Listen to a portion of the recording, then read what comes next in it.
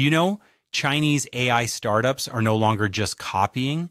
They're now building world-class models on their own terms. At the Super AI event in Singapore, teams like Manus and DeepSeek showed off homegrown models that rival OpenAI. And they're doing it at a fraction of the cost. This isn't a fluke.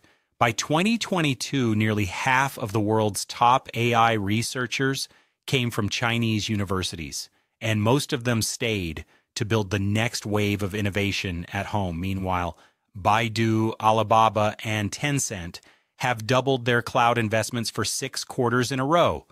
They're laying the foundation for a fully independent AI ecosystem.